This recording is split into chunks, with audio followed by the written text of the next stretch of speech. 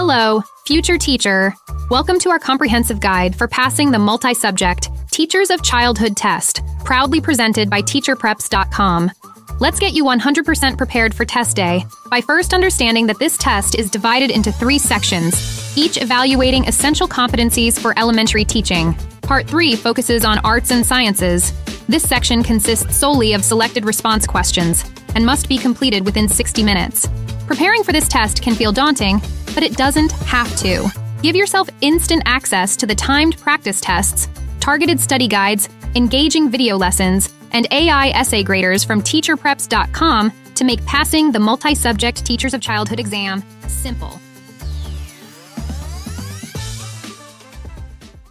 Welcome to teacherpreps.com. Today, we're tuning into the world of music education so that you will be completely prepared for this section for your teacher certification exam.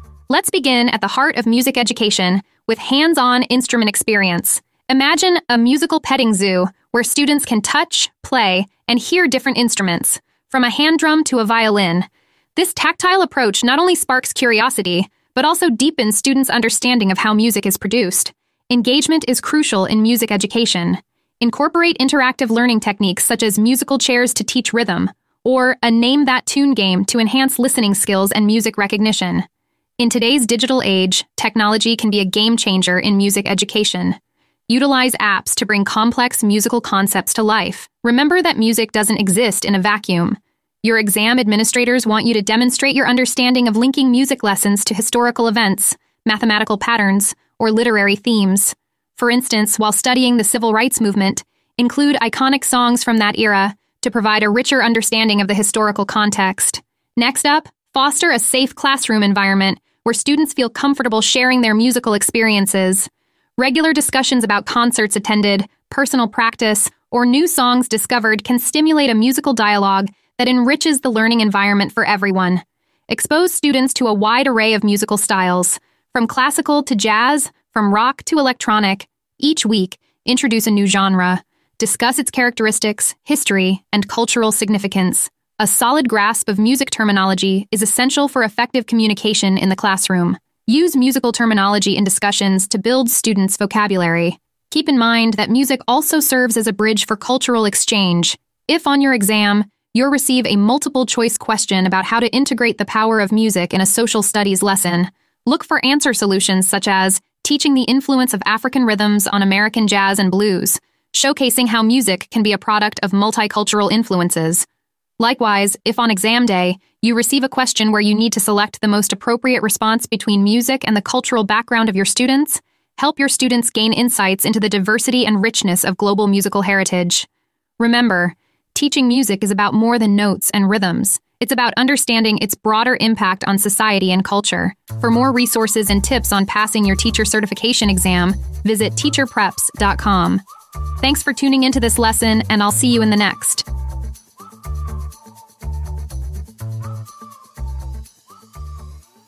Hello, future educator. Are you ready to learn about the dynamic world of physical education and prepare to pass your teacher certification exam with flying colors? Let's get moving. Key principles of physical education. Physical education, or PE, is not just about playing sports. It's about understanding the science behind a healthy, active lifestyle. As future PE teachers, you'll be the champions promoting cardiovascular endurance, muscular strength, flexibility, weight control, and nutrition. Cardiovascular endurance. Imagine your heart and lungs working together like a well-oiled machine, pumping oxygen-rich blood to those active muscles during a high-energy game of soccer. That's cardiovascular endurance.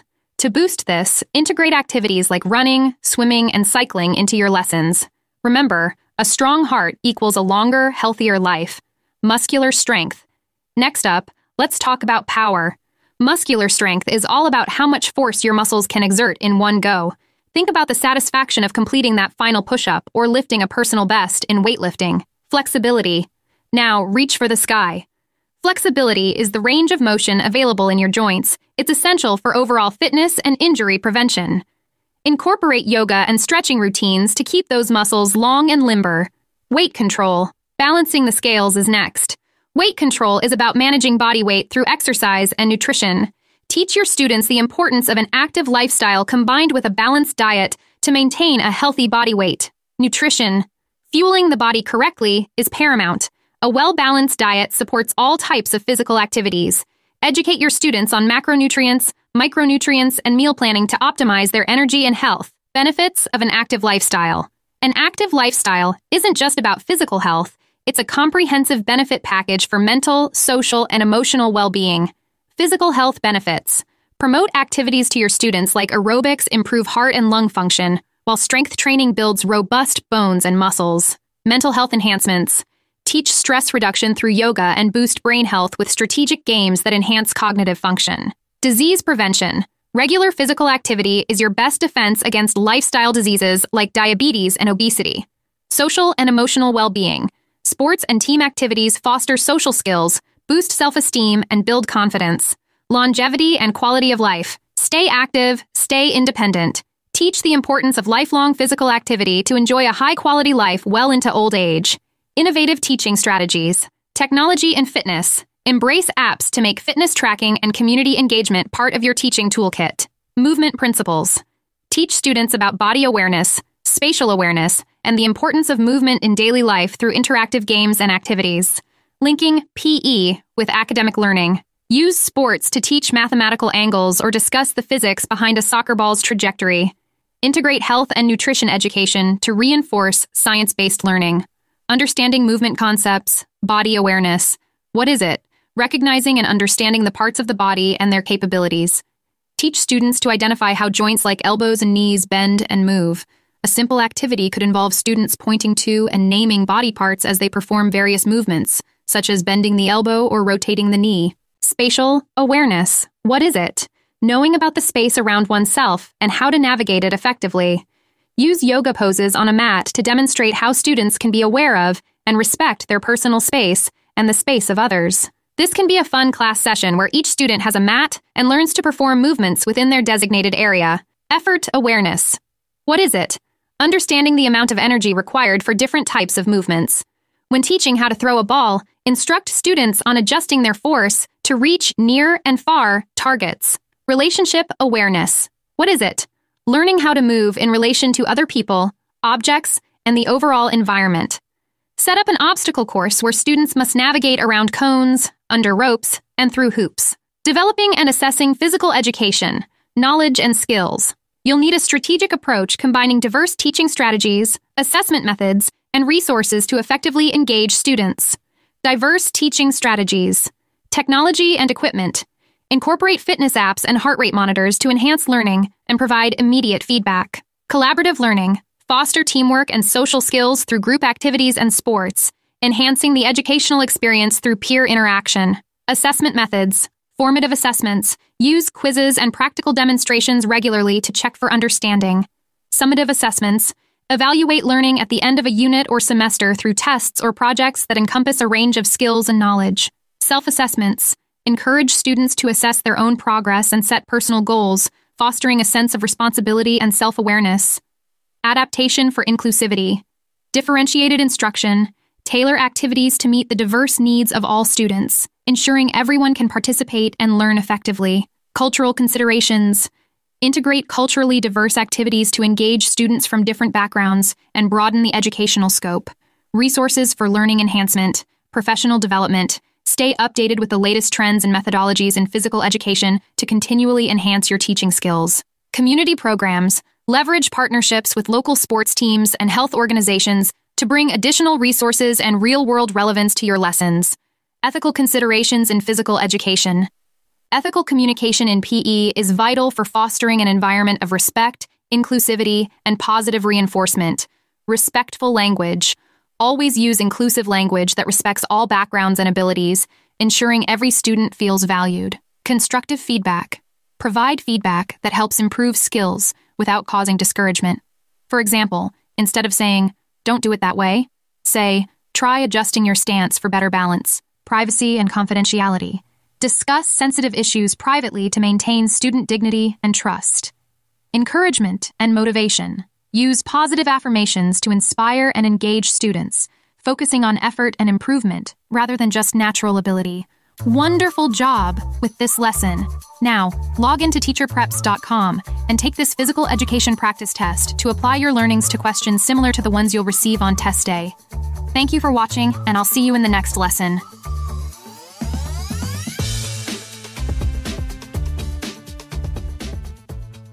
In preparing for your teacher certification exam, it's important to understand how health behaviors influence the body's systems. Let's get you 100% ready to master the health education section of your exam. Let's start with nutrition. Remember that a diet rich in fiber, balanced in protein, and low in processed sugars significantly enhances digestive health and boosts metabolism. Moving on to physical activity, keep in mind that regular exercise strengthens the heart and muscles and plays a critical role in mental health by reducing stress and anxiety. Be on the lookout for answer options that help students appreciate the value of staying active. Furthermore, avoiding harmful substances like tobacco and excessive alcohol helps us and our students make healthy life choices. Stress management is next. Techniques like mindfulness and yoga are effective ways to reduce stress-related symptoms like high blood pressure and fatigue. Next, don't forget the role of sleep. Ensuring you get enough sleep is essential for cognitive function, immune strength, and overall health. Then we have preventive health care. We need to teach our students that regular health screenings play a vital role in disease prevention. Moving on to our next topic, which is preventing violence and abuse. On your teacher certification exam, you will likely encounter a question regarding the appropriate actions to take if you suspect that a student is experiencing physical, emotional, or sexual abuse. Remember, as a teacher, you are a mandated reporter, responsible for the safety and well-being of your students. This knowledge is not only essential for passing your exam, but also integral to your role in safeguarding your students once you begin your teaching career. Additionally, understand that neglect is often indicated by poor hygiene or malnourishment. Let's now transition to the safety, accident prevention, and emergency response section of your exam. Creating a safe environment involves a thorough understanding of potential hazards and implementing proactive safety strategies. First, risk assessment involves identifying potential hazards in your classroom or school environment. Second, safety protocols should be established and enforced, including clear procedures for handling accidents or incidents. Third, emergency response training, such as certification in first aid, CPR, and AED usage, is essential for teachers. Conducting regular emergency drills like fire, earthquake, or lockdown drills can prepare both you and your students for unexpected situations. Furthermore, incorporating health and safety education into your teaching practice helps build a culture of safety and preparedness. Likewise, creating a welcoming environment is the cornerstone of fostering a positive classroom atmosphere. It's all about making each student feel valued and understood. Respecting diversity and inclusion should be a non-negotiable aspect of your teaching and the tone you set in your classroom. This involves acknowledging and valuing the diverse backgrounds and perspectives that each student brings to the classroom. Lastly, encouraging peer interaction helps build a classroom environment where respectful communication and cooperation are the norm, not the exception. Now, prepare to pass your teacher certification exam with confidence by taking the health education practice test at teacherpreps.com. Thank you for watching, and good luck on test day.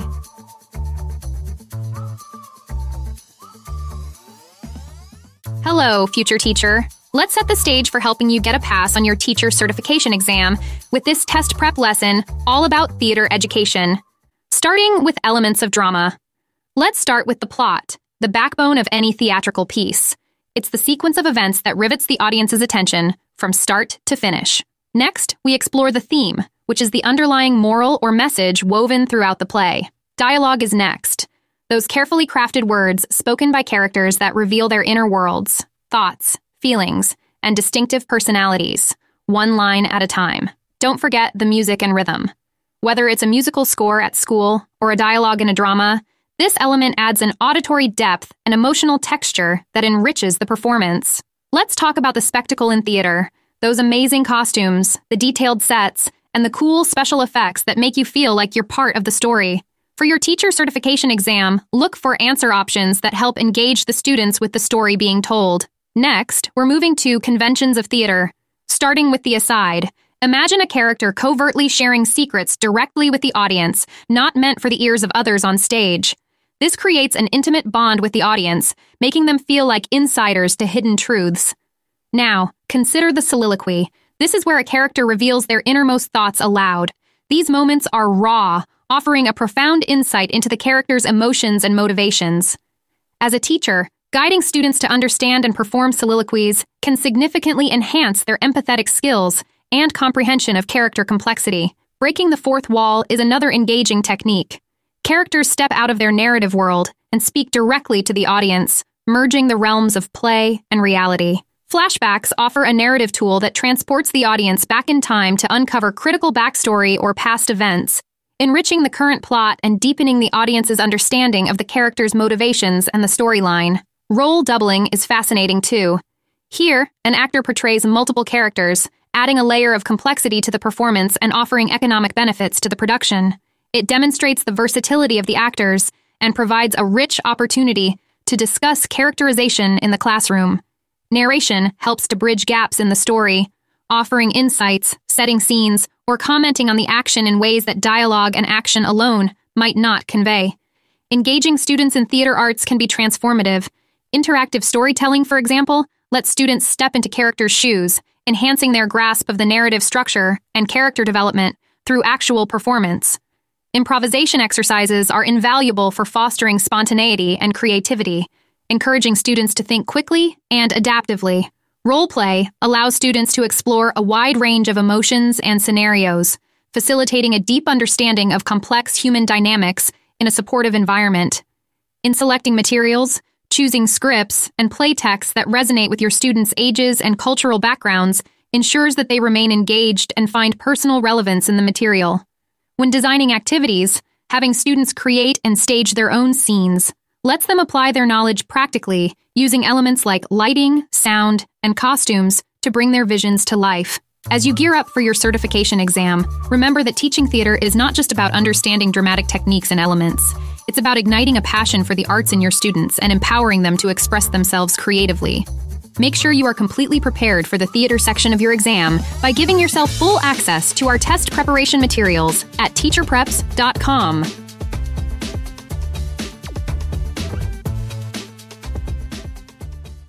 Welcome, future teacher, to our test prep class, all about the visual arts section to help you pass your teacher certification exam. Ready? Let's begin. First up, engaging students in visual arts activities. On your exam, you will be asked to demonstrate your knowledge of how to cultivate interest and understanding of visual arts among students. Remember, the answer you select should highlight using a mix of media, like clay, digital tools, and watercolors to keep students engaged. Find solutions on your multiple-choice exam that incorporate technology, which helps make learning more interactive. If you receive a question that asks why these instructional strategies are effective, look for solutions that explain the importance of giving students a platform to showcase their work. Next, let's talk about developing perception through visual arts. If the exam asks you to identify the most effective approach to enhance students' observational skills, look for answer options that use student journals, drawings, and other interactive activities. Furthermore, be ready to select answers that use discussions on artworks from diverse cultures to broaden students' interpretive skills. Moving on to instructional strategies. Remember that the use of sensory walks and digital tools that compare different environmental settings spark young learners' creativity. Look for options that emphasize reflective critique sessions, where students discuss their environmental art projects, as this promotes deeper understanding and critical thinking. Moving on, critical thinking and creative problem-solving in art perception is another vital area. You will likely need to answer how art can be used to develop these skills. Select the best answer that includes the use of questioning techniques to encourage deeper analysis of art. If you are asked to select an instructional strategy, look for one that uses role play. Your teacher certification exam will also cover topics within the elements of art. These include key terms like line, shape, color, and texture. Look for answer options that introduce these elements through practical, hands-on activities. When it comes to techniques to create art in various media, be ready to identify specific techniques associated with different media.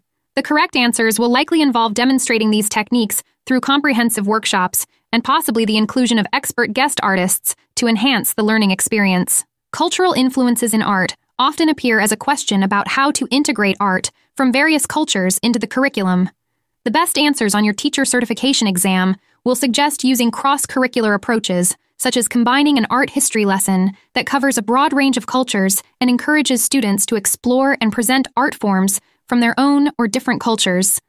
Next up, we have teaching visual literacy, which is an important topic on your exam. If you receive a question on test day about how to use visual thinking strategies to enhance students' ability to analyze and discuss artworks critically, scan the answer options for solutions that utilize activities involving the identification and application of art elements and principles. Last in this lesson, we have effective art instruction and assessment. This is all about differentiating instruction and using both formative and summative assessments effectively. On your test, choose options that reflect the use of varied instructional approaches tailored to diverse learning needs and assessments that provide constructive feedback. Want to make sure you've mastered all these technical terms so you can pass your teacher certification exam? Log in to teacherpreps.com now and take the Visual Arts Practice Test. Thanks for watching, and I'll see you in the next lesson.